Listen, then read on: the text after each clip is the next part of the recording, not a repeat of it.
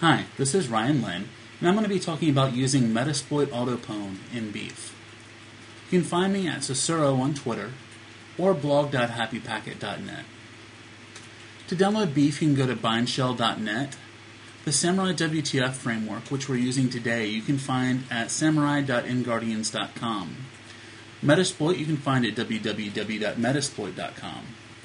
And in case you missed it last time, the BeEF demo hook URL, you can find that at http:// the IP address of your BeEF server /beef/hook/example.php. We're going to go back to our BeEF session, and we can see that we have two zombies here.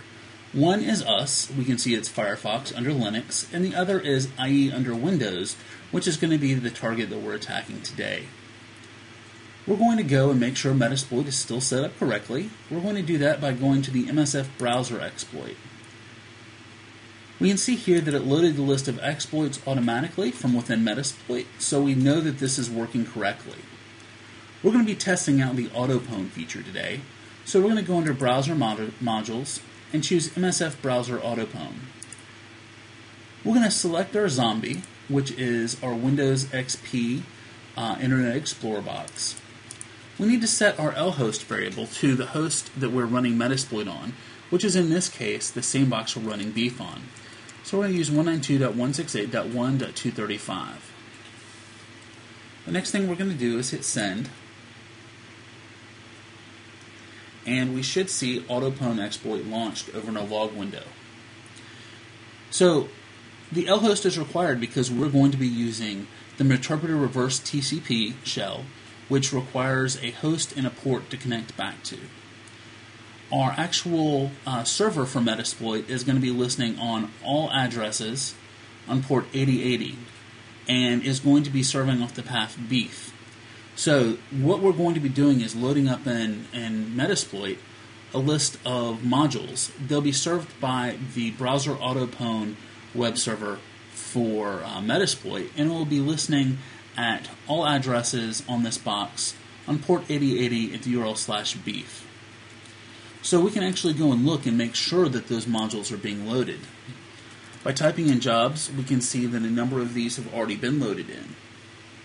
BeEF has a delay between when it sends the information to Metasploit for what modules to automatically load, between when it sends it the modules to automatically load and when it sends it to the browser, so that we don't send traffic to Metasploit before all the modules are loaded. At this point, we should have had our URL sent over to our Internet Explorer, and we're just waiting for a shell to pop up. So we're going to have to wait for just a second, and as the browser loads through all of these modules, as the different features are exploited, we should see sessions pop up. So from here, we can type in sessions-l and see the two sessions we have. Type in sessions-l-v to see which exploit worked. And now if we want to interact with one, we can do sessions-i1 to interact with session 1, and get UID fails. But when we type in ls, that fails too. So apparently this session did not work. So we're going to suspend this one.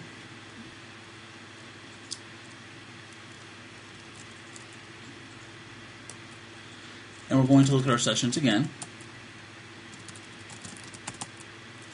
Let's try session 2.